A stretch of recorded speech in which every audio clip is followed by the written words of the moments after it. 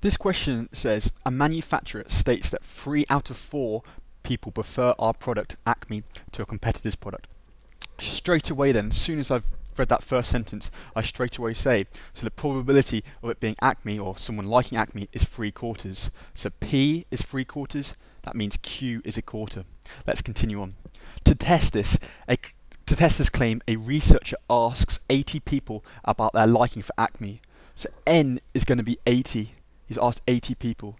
So I haven't even read the whole question, and yet right now I've got an idea about what the question's going to be about. Assuming that the manufacturer is correct, find the probability that fewer than 53 people prefer Acme. Okay, so straight away we could use the binomial theorem, but that's going to take a seriously long time. Think about it. Fewer than 53 people. If we were to use the binomial theorem, then you have to work out the probability of no people liking it, 1 person, 2 people, 3 people, all the way up to 52, because it can't actually be 53. So let's try and use the normal distribution to help us. So if we were to use the normal distribution, we need to check to see if it's okay, see if it's valid. So we need to check to see whether NP is bigger than 5. So I actually write this, can we use the normal distribution to approximate? The examiner really likes it if you use things like that, because it's showing that you understand the question. So NP, is it bigger than 5? So I put N, which is what, 80, times 3/4, and it's 60. Yes, it is. It's bigger than 5. What about NQ? NQ must also be bigger than 5. So again, NQ gets me 20. Yes. So we can, so again, it is bigger than 5, so we can use the normal distribution to approximate. And so you notice how I get a little tick, a little tick. I'm telling the reader, yeah, it agrees. Now the next sentence is important. The next sentence helps us with our further working. So actually right, so X, which is according to the binomial theorem, actually write this, is approximate to my normal distribution. Notice how I've changed this, so this is now NP. So that was at 80 times 3/4, and this is NPQ. Okay, this is a nice little step here. You write that, you will definitely get marks in the exam for that stage, and it helps us later on in the question. So far, what have I done? Step 1, I've found out some values at the top. I've put it down into what P is, Q is, and N is. Step 2, I've checked to see whether we can use the normal distribution. We can. And step 3, I've noted down what our normal distribution is actually going to be. Okay, next one. So the question asks us, we want it to be for X to be fewer than 53. So this is our next step. We now need to do the continuity correction. So X can't actually be 53. So the first value it can be is 52, or sorry, the last value it can be is 52. Therefore, in terms of adding the 0.5, then for the normal distribution, it's going to be 52.5. A common mistake there would be to be 53.5. No, it can't be, because it can't actually be 53. It must be 52. So therefore, 52.5. And again, notice how I actually write continuity correction. The examiner reads it straight away. You understand continuity correction. You've given it an attempt. You're going to get yourself a mark.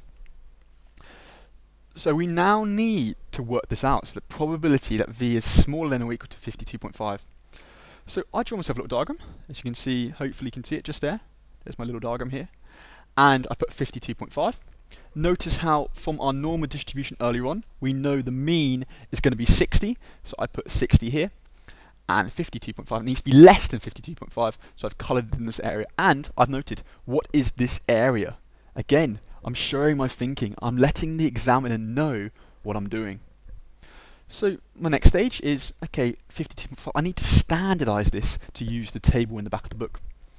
So here I have put Z equals 52.5, my value, minus my mean here, which is 60, divided by, of course, our standard deviation, which is square root of 15.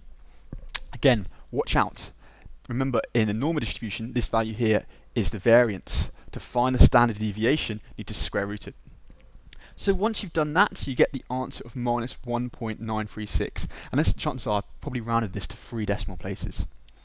So again, I'm going to draw myself another diagram. Here's the next diagram. So I've now changed this from here, because at this stage, we were looking at V values, and now I've standardized it and looking at Z values. So of course, it's exactly the same area, but it shows my thinking. It shows the next stage of my thinking. Okay, so we need to find this area here. Well, remember in the back of the book, we're not going to be able to find negative values of z. Well, we can solve this though, no worries. Because we can change this to working out this area, because bearing in mind the normal distribution, it's symmetrical. So this area here is going to be equal to this area on this side. So to work out this area, what have I done? Well, the probability of z being smaller than minus 1.936 is going to be equal to 1 minus probability that z is the positive, 1 minus the probability of z being smaller than the positive 1.936. So at this stage here, almost in a way, I've tried to flip the signs. So the next stage is this. I have now gone to the back of the book and I've tried to work out what z of being 1.936 is, and it came out with 0.9736, so it needs to be 1 minus this value, which got me 0.0264. Now at this stage, bearing in mind we're talking about probabilities, we have used approximations all over the place, I would round my answer to 3 decimal place here. I wouldn't leave it like this. I think to 4 decimal places you're trying to be too accurate, and this is probability. Bearing in mind at the start we were talking about 3/4. This quarter we're only being given the probability to 2 decimal place. I assume it would be wrong to write it to 4 decimal places. I've rounded it slightly to 3 decimal places, and so here is my solution. Okay, for part B of the question said this: if 1,000 researchers each question 80 people, how many of these researchers would be expected to record fewer than 53 prefer ACME results? So we have just found out that the probability of someone having fewer than 53 prefer ACME is this value, 0.026. So in a way, to find it, our expected value, all we have to do is times that value by how many people they asked, 1,000. So having a look at this stage, hopefully you can see it on here. Notice how I didn't use my rounded version, I've used my more accurate version, slightly more accurate version of 0.0264 here. So 1,000 times 0.0264 gets me 26.4, so roughly about 26 people. Okay, this question is a standard exam question. You get asked to find out, work out probability, then using that probability, then you have to work out an expected value.